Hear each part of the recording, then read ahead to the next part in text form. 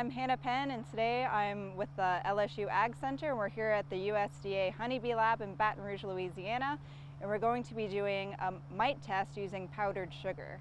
So it's important to test your hives for mites because these mites can kill your hives in the long term if they go untreated.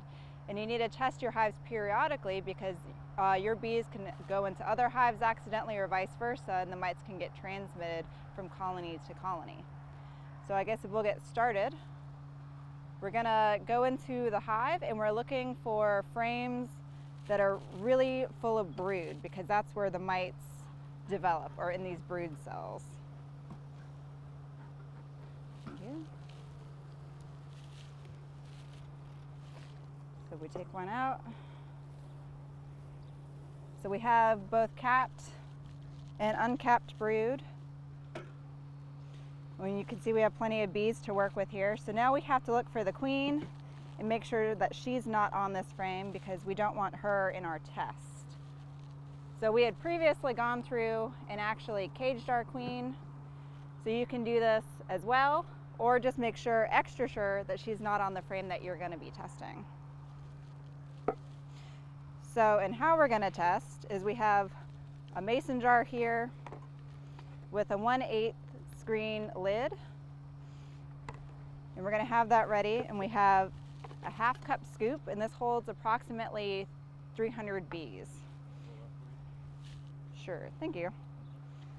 Okay, and so what we're going to do is gently go down on the bees, not going upwards, just scooping down.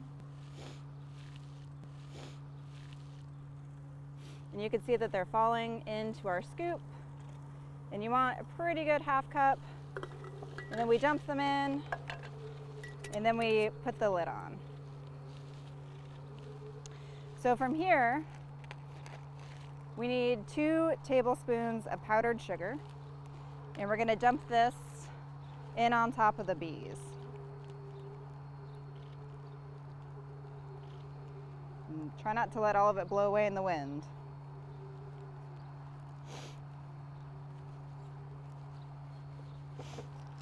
Okay, so now that we have the powdered sugar in there, we're going to gently roll the bees in the powdered sugar so that they're really well covered. And what this is going to do is get in between them and the mites so that the mites drop off the bees and we can shake them out in a few minutes.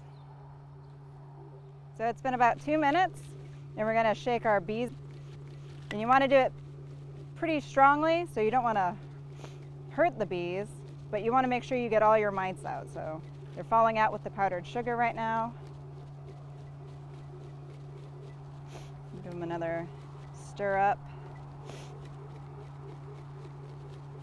Okay. So we'll put our bees over here to the side.